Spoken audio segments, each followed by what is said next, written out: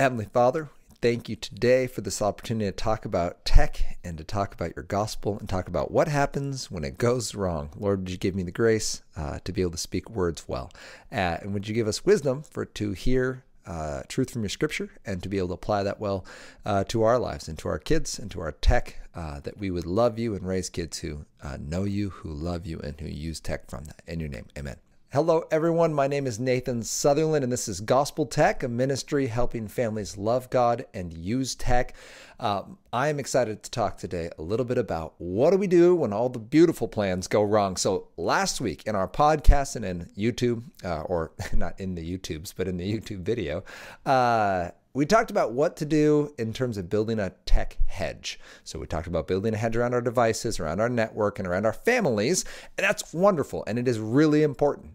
And I want to recognize that we live in the real world, which means the point of building a hedge isn't that we're somehow going to keep our kids perfect or safe, or that we're going to manage to make sure they never make a mistake. In fact, some of our kids are going to make mistakes on purpose, that they're going to somehow circumnavigate or find a loophole in our safety hedge. It's the reason it's not an impermeable wall. They still have choice. And this is more about them bending their knee to their Lord and Savior, Jesus Christ, than it is us winning some kind of a fight. But we don't want to go easily because we love our kids and we want to keep them away from all the bad stuff in the world. But there's a good way to do that. We point them towards the best stuff. So today's conversation is, all right, let's say our kid has attempted this or something has gone wrong. What do we do now? I hope that it's encouraging. My hope is not that you hear Nathan giving you all the answers and all the things that you never knew, but instead reminding you of what's true and what you are already equipped and ready to do. It applies in technology. It will help you. And my hope is that it'll help your kids as well as we work to raise kids who love God and use tech. So with no further ado, let's get this conversation started. Thank you to everyone who's helped make this podcast and this YouTube video possible. Thank you for being a part of this conversation. It's amazing when you share it with your friends, when you talk about it with your family, when you post it either on your social media or just send links to friends through text. It's really cool when I get messages from people who've been encouraged by this, who have been looking for a resource where the gospel is being proclaimed and technology is being addressed. And they say, wow, this is what I've been praying about. This is what I want for my family. And it's not because Nathan, me, I don't have all the answers. It's because God is using these words that I've been given, and I have a passion for seeing kids reach their potential. And I've been given that, and that then encourages and allows parents, it empowers parents to do what they want to do, which is get those tech wins with their kids. They want to parent well. They want to give their kids good gifts. And this is part of that process of empowering parents to do exactly that, to parent well, even though tech can be scary and it can be overwhelming. So thank you for doing that. If you like this podcast, would you like it on YouTube? And then would you find us wherever podcasts can be listened to and subscribe? And also subscribe on YouTube, because what that does then is it helps other people find it. So thank you for being a part of this conversation. Today, we are talking about, all right, what happens when it all doesn't go perfectly? What happens when my child on purpose makes a mistake despite my hedge that I built? I built a hedge around my devices, right? I've got my BART in place so that I know when something goes wrong on a smartphone or on a computer. I've got my Griffin router over my Wi-Fi at home so that there are basic limits and safety expectations, and the Wi-Fi turns off at a certain time, and certain websites are restricted, either certain times a day for homeschool, that's super useful, or only certain websites are allowed at certain times of day. That's amazing. That's a great resource. And then we have an expectation hedge built where we have talked through a family tech framework, whether that's using gospeltechworkshop.com or some other resource. That's amazing. Please have one. You need to know, what are our safety expectations? What are our ground rules for a family? Like my favorite ground rules, that it applies to everybody, right? These aren't just expectations for kids. We as parents also need boundaries. So we've done it, and now stuff has gone off the rails. Today, the kind of the arc of this conversation is, the first thing we're going to do is we're going to understand. The second thing we're going to do is we're going to engage. And the third is we're going to respond. But to kind of set the context, this isn't just me dreaming up something. I was talking to Anna, because sometimes I can overthink podcasts. And she's like, well, you've been getting a lot of questions at your talks, so why don't you just answer a few of them? I was like, well, that's true. Run Q&A at the end of the parent conversation. So it's a 70-minute talk. First one, smartphones, video games, pornography. And then we do 20-ish minutes of Q&A. And the Q&A sessions have been enlightening. They're wonderful questions. Parents living in the trenches. I have 9, 7, 4-year-old, but there's parents with a wider age range, or just more kids, or just kids that are into different stuff. And they want to know, like, is this okay? First of all, like, am I hearing this right? So, which is great. I love being just a sounding board because I don't always know all the nuance with your child, but often when you say it out loud, you hear it. You're like, oh, no, like, that's fine. Maybe I'm uncomfortable with it. Or you're like, oh no, like, I had to say those words and I actually know what I need to do now. I had one lovely couple come back from the parking lot. They'd like left the talk. It was, maybe 8:45, and they came back at that same day. They like walked back inside and like caught me and like, hey, we want to say this out loud because we think we know the answer. And they literally just like said the words and like, we hear it. Thanks. And like, that was it. And like, that was our conversation. I didn't have to do anything. So my hope is that this conversation is more like that I'll say some of these parent examples. We'll talk through what that looks like in this kind of 3-step model. And then you'll hear how the Hedge is actually implementing safety measures beyond just what it's preventing. And what I mean is the Hedge, yes, is absolutely to stop bad stuff from getting our kids unexpectedly, right? Like, we don't want our kids just to get ambushed by an errant typo in a Google search. So we want to make sure that Hedge is there to protect them intentionally. But sometimes kids make mistakes and the Hedge is still there, helping our children think through their decisions, be intentional with what they're doing, and process their mistakes. Like, that is the point of the Hedge. It's not just safety. And that's why I try to talk. We're not tech-proofing our kids. We're not mistake-proofing our kids. We're helping them, really raising them up in the way they should go. We're modeling what humility looks like in a life following Christ. Quick to repent, quick to understand other people's flaws, and yet not settling at that. Yes, God understands our broken flesh. He doesn't excuse it. Like, that's the entire point of the gospel. We have to have a savior. If God was just cool with brushing sin away and be like, oh, whatever, guys, it doesn't really matter. Jesus was, that was frivolous. That would be point one. And two is, you really can save yourself then. Like, if you're just not that bad of a person, like, salvation is there for your taking, like, climb the ladder and go get it. But that's not the gospel. That might be something else. But the gospel says we are in need of a savior, and this conversation helps us. So that's our context. Let's begin. First thing we're gonna do is understand. So, for example, I had a parent come and say, all right, Nathan, we found out that my child is circumnavigating safety measures on their smartphone. What do we do? All right, so before we do anything to try to fix that, the first thing we want to do is understand. We're going to come in with this, with the understanding that this child is in pain. This child is hurting. We don't know why. We just know these kids are, when they make mistakes, that hurts them. We know that hurts their hearts. We also know that the mistake caused pain in at least themselves and probably somebody else, depending what the problem was. So if they are looking at pornography, we know that that is hurting their heart. That is hurting their mind. It's actually changing the way they see the people around them. It changes their expectations when it comes to sex, which is going to hurt their understanding of true love and also the purpose of sex. I mean, sex is a picture. It's a picture of the promise of two becoming one. So yes, there's this picture of the Holy Spirit and two becoming one, that we are now indwelled by Christ as temples, but eventually the promise of becoming the bride of Christ as the church of Christ. And not to get weird with that. I know that that has been misused in history, but recognizing sex for what it is. There eventually won't be sex. We will not be married and procreating, in heaven, Jesus says. That won't be part of it. Marriage, therefore, is a metaphor that will end. Right now, it's to remind us a little bit of what it's like for two to become one, a little bit of what it's like to lovingly outserve somebody else in a relationship, a little bit of what it's like for headship to be a servant thing, that Christ is the head of the church and died for her, right? And that's the image of what a husband is to be for his wife, right? Like, those are little metaphors that get messed up when porn gets added in, because porn is entirely selfish. Porn does not wait for anybody. Porn's on my terms, in my way, with my variety, on my timeline for my personal satisfaction, and that's it. That's a lie. And that lie digs deep. So if our child is looking at porn, they're hurting their heart, they're hurting their mind. And yes, other people might get hurt in that, depending who else was involved, how far this went, how long it's been going on.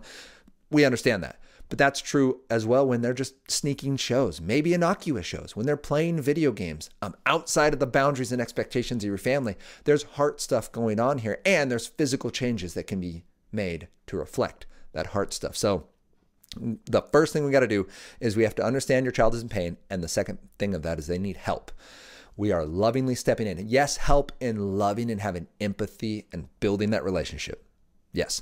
And help beyond what they're even looking for or going to ask. You are absolutely in the space to remove things that are hurting your child. This is the remove and replace of Matthew 5:29 and 30, where Jesus says, if your right hand causes you to sin, if your right eye causes you to sin, cut it off, gouge it out.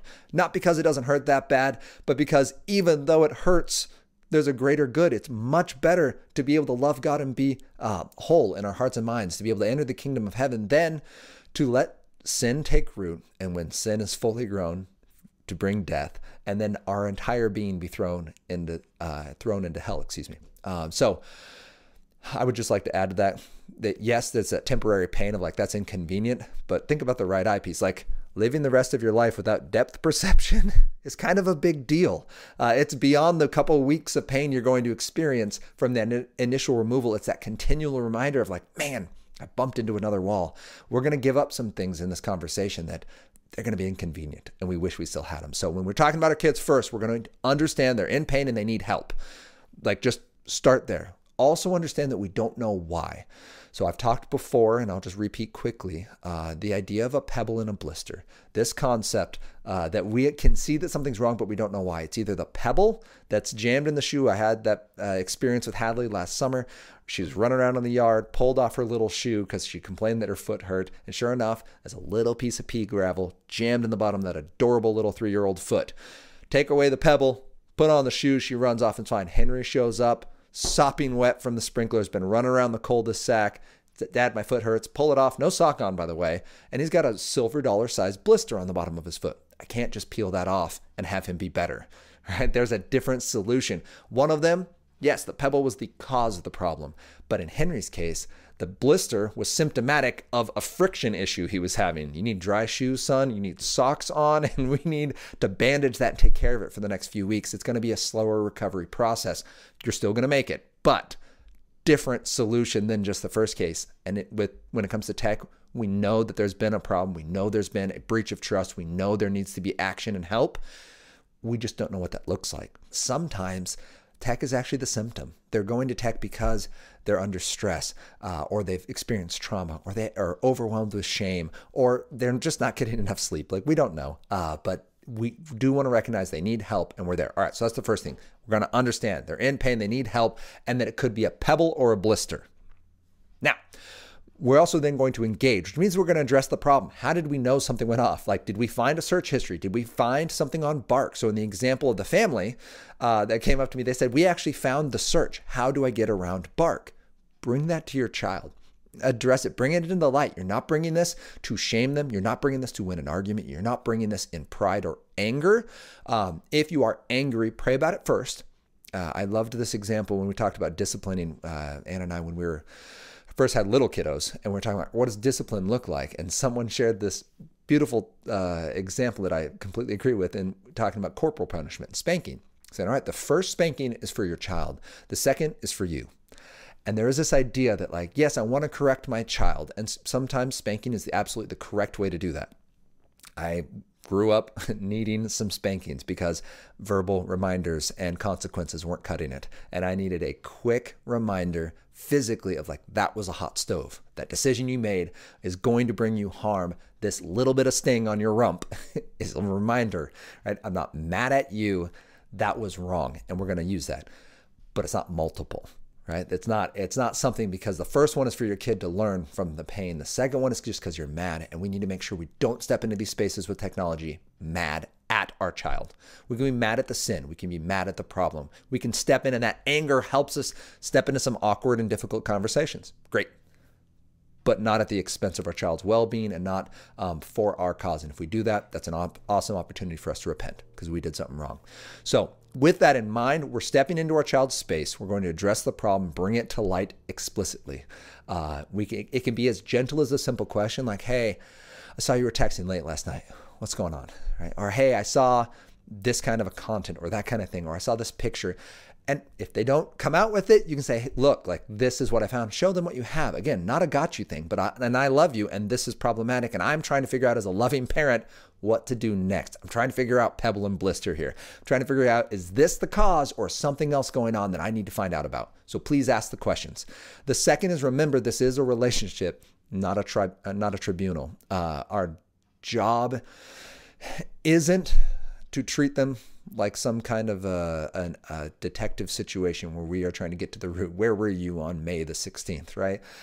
We are trying to figure out what went wrong, how wrong did it go? I love you a lot, and I need to know the damage so I can know how to help make it better. So just keep that relationship first. Building relationships outside of this is absolutely key to it. And I think some examples here, right? This is where I want to run into it. So let's go back to the young man that I mentioned who, on the smartphone that he was given, search how to get around Bart. That right there is a wonderful talking spot. And I would start with, hey, saw this search. What's going on? My mind immediately wants to know I want to know two things. First, what is it on your phone that you feel like we're not letting you do? And the second is, are our rules too constrictive? By asking that, I'm not giving up anything. The child can say, yeah, you guys are way too constrictive. Great. Where? Why? Like, help me see that. There is absolutely the possibility that we just don't understand the way some of this tech works. And our kid, they need just 15 minutes, but it has to be at a different time of day. And we're not giving them the opportunity for that. Maybe. I'm open to that. Cool. So you're going to use the exact same amount of time, but you need a different time of day, or you need it split in half because I'm giving you 30 minutes in one chunk and you actually need two 15-minute chunks because of the way the conversation is going back and forth and the stuff you need to have access to. All right. Okay. We can talk about that. There's also the opportunity, as one young man did when I was in a different state, not in Washington, doing a talk where he was saying, you guys are way too restrictive. You guys don't care about me. All you care about is control. And then it comes out that, well, actually, remember how we gave you a device? And remember how you got in a lot of trouble and hurt some people and yourself? Remember how we're working through that with a shared device, but you refuse to use it because all the stuff you want to do, you don't want to do on your mom's phone? Like, remember all that? So we're not actually controlling. We're giving you options. You just aren't willing to work within healthy limits. That's a really different thing from, hey, mom and dad, like, I'm trying to use this well, but our restrictions are making it too hard. So I'm trying to circumnavigate and I'm trying to get around these boundaries that you've set up lovingly. And I'm exposing myself to harm that I might not even know is out there, right? And that's what we want to get to, is explaining from our end, like, hey, we love you and we want you to use all the best tech. This thing is to help with that. So what's the problem? The kid might just be rebellious and be like, you know what? I don't like your rules. I don't like your expectations. I want to do what I want to do on the internet. And you're going to be like, no, like, we're going to make that hard to do.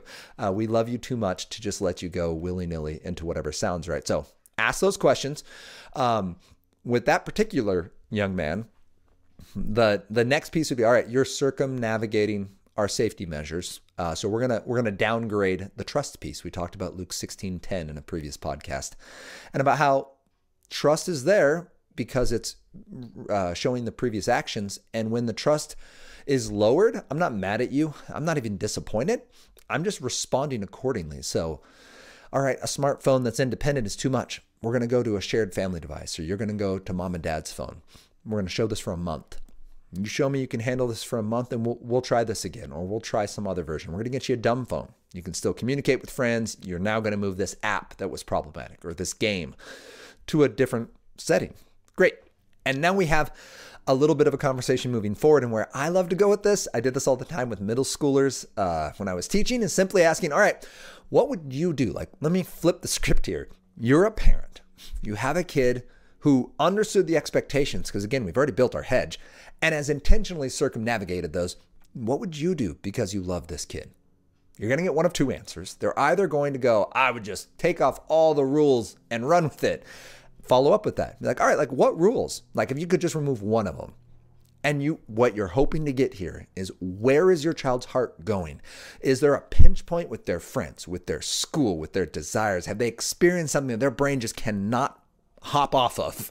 And you want to know about that. And they can't bring it up directly, but they're going to get there by all the complaining, all the pushback, and all the things they explain you don't understand. It's true. You don't understand because they haven't told you yet.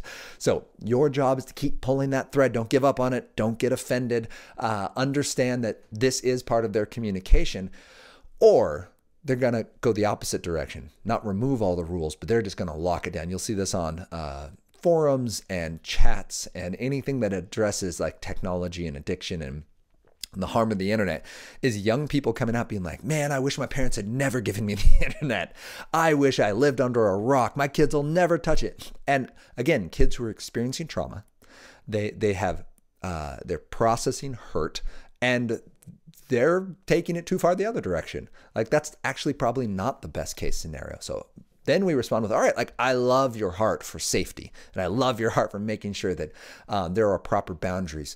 What if we, and then sure, take the next step back for your family. Remove whatever the thing was that was causing the harm. Maybe a smartphone, maybe a gaming system, maybe the internet access in general, and go to the next safest thing.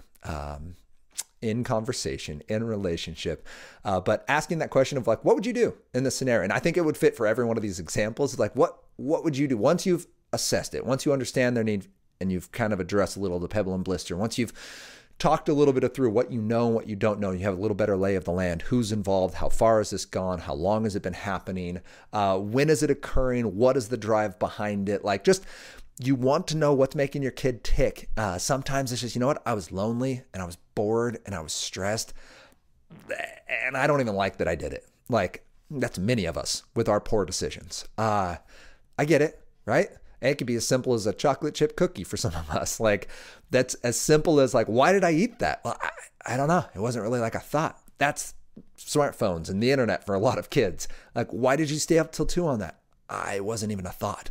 Like, I couldn't sleep, and I didn't know what else to do. So I snuck my phone and I jumped back online. I'm just looking for meaning and purpose, right? So once we have that, like with this young man, then we make that next step. Removing the smartphone is absolutely reasonable.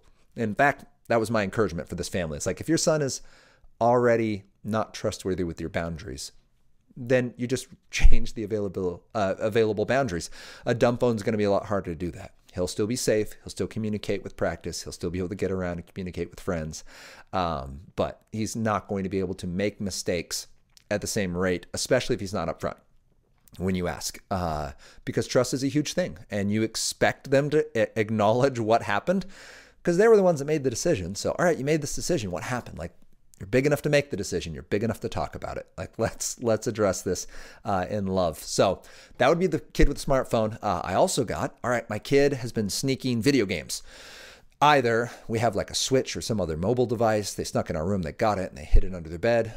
Or they're going to the public space and they're playing on a public device, and they're waiting long enough. They're even setting an alarm, and they're getting up and they're doing this. Or they're resetting the time limits on their phones so that it's a different time zone, or it's a different time on the clock, so that our family limits aren't setting.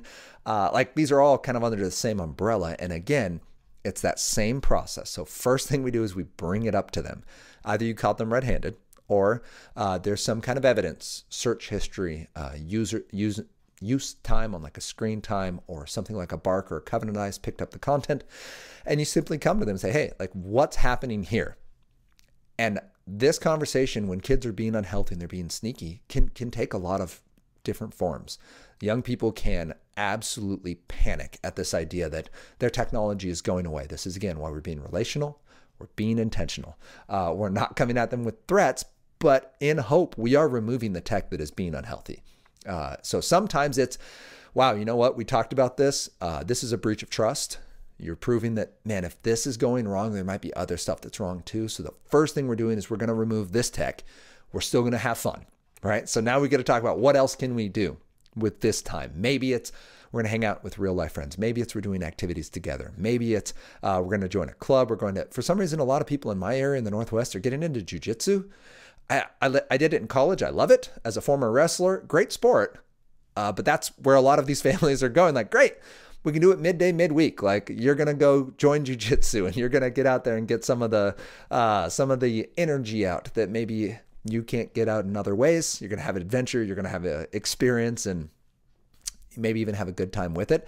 But like, you're going to get an activity. So we're not simply removing the thing you love and giving you nothing. Like, we're going to replace all of these misused things misuse things. All of these misuses of technology come from things that God's put in our hearts. Pornography is a distortion of love, and specifically of sex. Many video games are a distortion of our sense of adventure or belonging or friendship, amazement and awe, right? Those are things video games do really well that we can misuse because it's just so easy and available. With our music, it's often a misuse of our empathy and our sympathy and our excitement, and we're there more for the scintillation than for the thoughtfulness, and that's when it becomes something we can't pull out of, and we get into these emotional loops where it's all we want. And all of these things have their roots in something God wired your kid for. They're going to be susceptible to certain types of tech because it's unique to the way God made them. So find it and now press into that. And with video games, I've seen families say, all right, we're just taking 30 days. That tends to be a good starting point. You get 1 month away from this technology and see, all right, was that the cause? Or is there more, like the behavior doesn't change? I had a family who they removed the gaming devices first, and then the personal computer, and then the television from the bedroom, only to find out that the smartphone was being used as a gaming device. And that's, first of all, a lot of technology to have in a bedroom. So if you have that in your bedroom, please consider moving it. Find a healthy way to get that out in love, not in fear. But that's a net loss any way you cut that. There's a lot that could go wrong, and probably is. So in this case, they had to remove one at a time. And then as the days would progress, nothing got better and no conversations happened. And we eventually had to realize, oh, it's a smartphone thing. This kid is going on. And by the way, it was not the Pebble. It was a blister. The smartphone, the gaming, all of the tech stuff was from a very traumatic situation that had occurred and that was not being addressed and needed professional intervention to support. So at the end of the day, it actually wasn't the television or the video games or the smartphone that was the problem. They were symptomatic of a much bigger issue that had been going on for much longer, and that was unspoken and unaddressed. And it was affecting school, and it was affecting health, and it was affecting sleep. And people looked at video games like, well, see, video games, we should get rid of them. I promise, if you had just taken this child's video games, it would have gotten worse. There are actually worse options than video games when self-medicating, and this kid very much was. So keep that in mind. I had another family, though, who was like, you know what? We've realized it is just the video games for this kid. That is the causal link. We take video games away, completely back to his old normal self. We give video games back and just unhinged. So they sold the system. They didn't do it in bitterness. They made a plan. They sold the system. They bought him a bunch of gear for snowboarding and for hitting the slopes. And they made family trips out of it. Because guess what? You sell a $600 some odd console and a gaming system and all the accoutrements, that'll get you some stuff, especially if you buy it used. And that's become just part of the family's investment. We save every year now for days on the slopes, because that's something this kid is into. That's something he loves. And that's going to be something we're putting our time and effort into. So I'm not saying you have to do that. Many people don't have the resource or the location or the time in their schedules to be able to do that. But that's the idea. I like that premise of the family. It was done as part of a plan with that young person, acknowledging, yeah, you breach trust, you're unhealthy, and we love you. So we're not just taking away this thing you love. We're going to replace it with a new love, and we're going to feed that love and let this one kind of get some space. Maybe you'll grow to a spot where you can handle it. Maybe you'll be like Nathan and not be able to return to video games in the way you used to, but the video games aren't, at the end of the day, what's important. What's important is your ability to be present and be all that God has called you to be. So that was the second I was going to look for. Burner phones. A kid came home with a burner phone. This is where Griffin is amazing. Logged on. So burner phones don't have cell service. They borrowed an old phone off a friend or whatever. And they took it home, got on the family Wi-Fi as a guest, and it pops up. So mom and dad, you immediately know the Wi-Fi is being used. Sure, they can use a hotspot from another device, but this is why Griffin is great, it will show you when new devices are added to your network. And you can say, oh, that's interesting. Whose new device is that? I'm going to go ask some kids. And if no one tells me, I'm going to check some rooms. That's concerning to me. And the conversation again comes back to the heart. Excuse me. And I think finally it's, all right, you've been circumventing safety measures, whether that's family, hedges, or tech hedges. You've been sending or receiving images that are unsafe and unhealthful. You've been searching things that are unsafe or unhealthful. You haven't been following time limits or general base level expectations. What do we do? Well, the second thing in engaging is we engage that with a conversation of, all right, like, this is relational. I need to know what's going on. And I love you enough to not let this simply go or not make excuses for you. Removing that is absolutely the correct case, which brings us to that third as we respond. So in this conversation, I understand that a mistake has been made, and the child's going to respond in one of two ways. They will either say, I'm sorry. I made a mistake. That was wrong. They might even bring it to you, which is awesome. But when you bring it up and say, hey, I noticed some stuff going on, or hey man, how are you doing with your friend? Like, especially with bark, it might bring up a little line of like people having a fight, or someone says something mean or unsafe. And say, hey, what's going on? You have that conversation. And at the end, they'll either say, I'm sorry. Like, I made a mistake. How do I make it right? And that's where you're going to go through the great. Like, we're going to remove this piece of tech. We're going to set it back down to a level of trust that we can understand, because we have those three standards, right? We need to make sure the tech itself is safe. We need to make sure it fits our child's time of life and our family expectations, and then our child's purpose. Okay, so you've understood your child is in pain and in need, and there might be a pebble or blister. Then you've engaged and you've had the conversation, and you have like understood what they did and how long it's been going on. And maybe they took the device in the middle of the night and were gaming. Maybe they're circumnavigating safety settings. Maybe they're looking up inappropriate content, unsafe content. Maybe they're bullying people, and that's come to your attention through the school or through family, friends, or being bullied. You've engaged that conversation, and now you know what's going on. You're processing what tech was involved, and is it a gap in your hedge? Like, oh, we just didn't put safety settings around this, and that's on us. Like, this happened for a family when they were transitioning to a new device, and they just didn't get that like a bark set up on that device fast enough. And they left it overnight. The kid got on that device. It was unfettered and got into trouble that then came out later on what was going on, which was a really hard road to hoe. But recognizing, all right, like, this isn't we have to change everything. Like, we can't let that happen. We can't let that lapse occur in protection around this kid. And if it's going to occur, like we're going to someone's house, that's now something we keep in our head. So we've done that. And now we need to respond.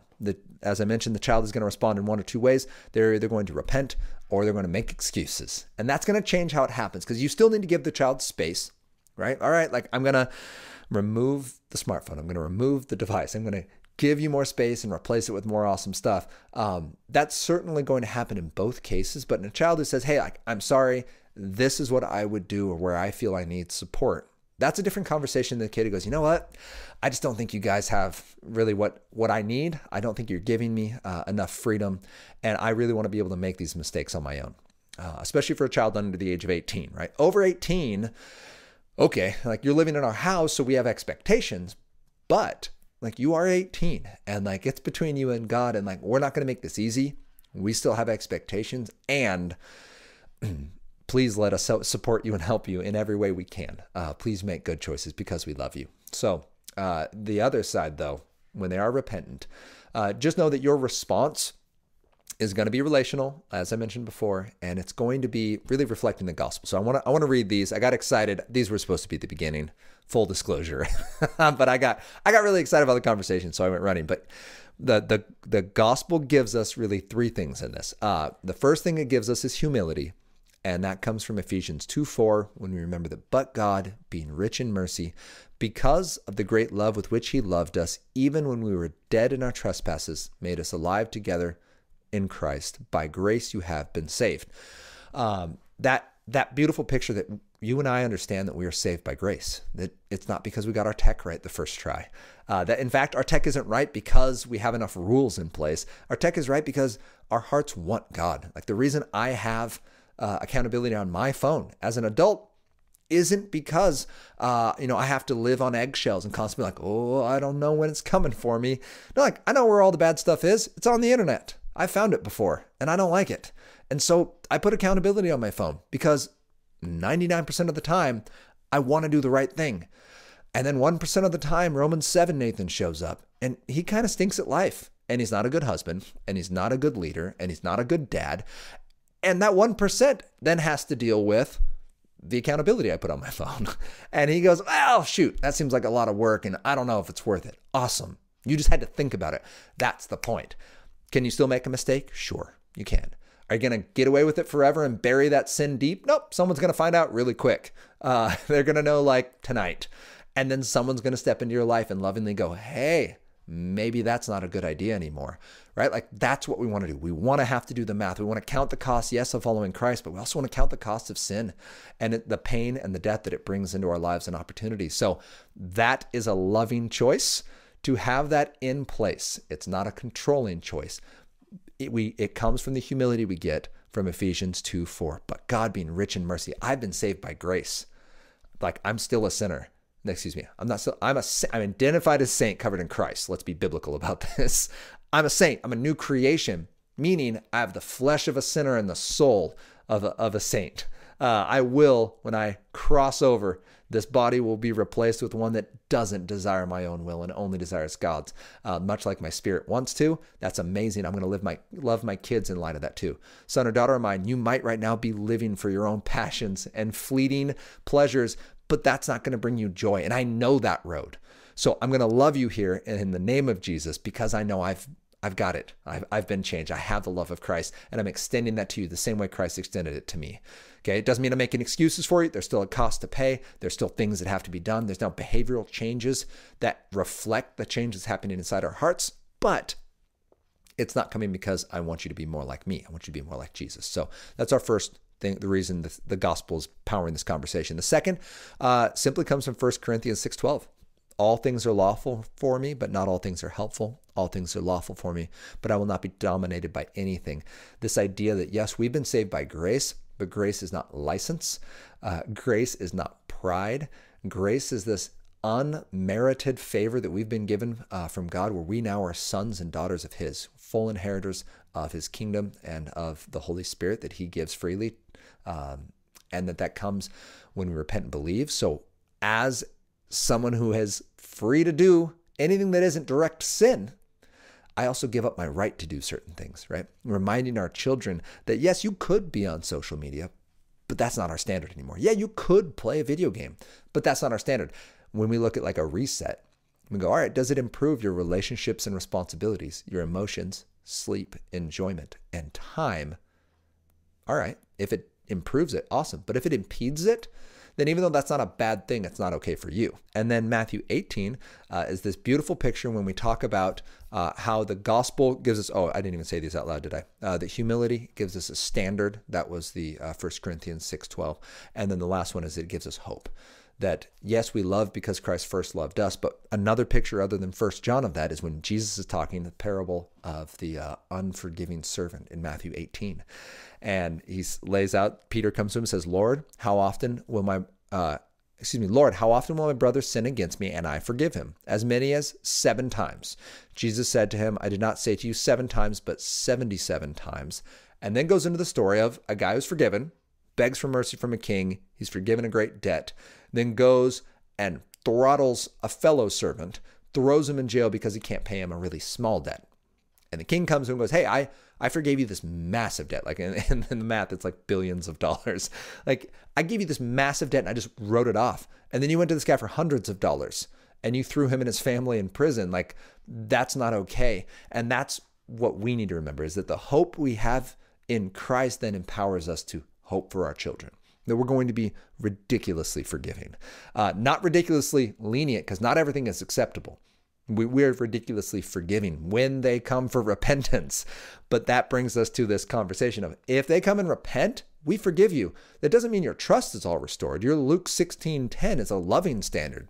It's not an I'll love you if you're trustworthy. It's I love you and you're not trustworthy. So I'm not going to give you lots of stuff. I'm going to give you little things like going to bed on time and doing your work well and hanging out with your siblings and coming to family dinner. Maybe you'll get school sports too, if you can prove that that's healthy for you, right? Like, or if it's not, maybe we're going to find something else. You're going to go pick up archery or jujitsu. But in that case, all right, like trust isn't there, but I love you. And it's from that love that I'm acting. And some kids, they're going to repent quick. You're like, hey, your heart is soft. Yes, we're still removing this, but it's going to be a shorter timeline on how long this tech is going to be gone. Because parents, at the end of the day, the goal isn't get our children all the tech. The goal is to raise them up into the way they should go, which means when their tech gets unhealthy, give them the hedge. Make sure that there's those things to catch that unhealthy behavior and talk it out. If it's just man, this was this one situation and this is why it happened. Okay, let's take a few weeks off and come back at it. And if nothing happens again, we're good. But if every time we try to re-extend, problems run in, it may not be that we're not giving them enough trust and enough leverage to really flex their muscles and spread their wings, to mix metaphors. But instead it's to maybe draw down our tech. And hey, we need less stimulation. We need less outside input. You need more of an opportunity to grow into who you need to be. So you're a whole person going onto the internet, using it on purpose, not for purpose. A lot of those unhealthy searches are coming from kids looking for their purpose online. They're looking for their purpose in relationship, for their purpose in work, for their purpose in identity, for their purpose in joy. And they are hoping the internet will give it. And there's lots of apps and lots of people and lots of influencers and lots of search results that promise like, yeah, absolutely, I've got that for you. Just give me your attention. Just give me your time. Just ignore what your parents said. They don't really know as much as I know. Trust me. All right. And this is, well, really just reliving the garden all over again. God has a standard. He set it before us in love. And he said, do you love me? Will you keep this? And that's where the behavioral part comes from. As we go, yeah, I want to keep it, Lord. That's my heart. Like, I want to keep this. And I stink at it. And I need your help and I need your support. And I want my heart to want you more. Would you help me in my unbelief? So parents, that's where we can meet our kids. When your kid intentionally gets around and circumnavigates the hedges you have for them, you need to first understand that they're hurting. They're in pain and you need to know why. So address the pain, even if they haven't told you they're in pain. That is pain. The sin is the definition of pain. It's separation from God, and it's looking for hope somewhere where there is no hope. That is as low on the pain threshold, or low on the pole. Wow. The pain, that is as low as, that is low as we can get when looking for hope. It's a dark space there. Then we're going to engage them in the conversation. We want to know what happened. We want to know what you would do. We want to know, like, how long has it been going on? What is occurring here? Help me get the picture. Bringing either the evidence we have in love, not in a gotcha moment, or bringing the just the concern we have, the reset of saying, hey, I've noticed your relationships and responsibilities have pivoted. I've noticed that you've been, getting more isolated, that you've been getting more emotionally low. You've been going into a darker place emotionally. Like, we're going to bring that up. I don't know what's causing it. I don't have a bark report to say it or a covenant on eyes. I just see it. What's going on? And then we're going to respond. We're going to say, all right, you're repentant. It's going to be this sort of a response because I can trust you. And now it's just a lower level of trust. Or, hey, you're not repentant. And that's red alarms everywhere. I'm not actually even sure this is the end of the line. There might be more going on. And all I did was I just scratched the top. And yeah, okay, I can see that you're unhealthy in that music app. So the music app absolutely goes away.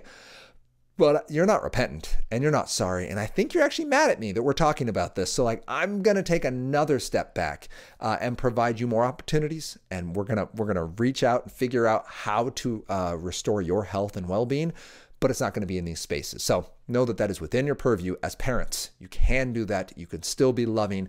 It doesn't have to be done in fear. It can be done in hope because you love them. So I hope this is encouraging and helpful. I hope it makes sense how we can understand, engage, and respond healthfully and lovingly, because at the end of the day, the hedges are not there to keep our children perfect or safe. They're there to keep them in conversation and relationship so that we can be the first people to respond in love, because we recognize the love that God's given to us and what the gospel has done for our hearts, and that's really what's going to power real life change. As they see more of God's goodness, they're going to see more of their need for God, and that is then going to drive them closer to the Lord because they see, wow, I am in need, and this stuff can't fill these holes. So I want to use tech on purpose, not for purpose. So I hope it's encouraging to you. Would you share it with people if it is? Get this conversation out to more people. And would you join us next week as we continue this conversation about how we can love God and use tech?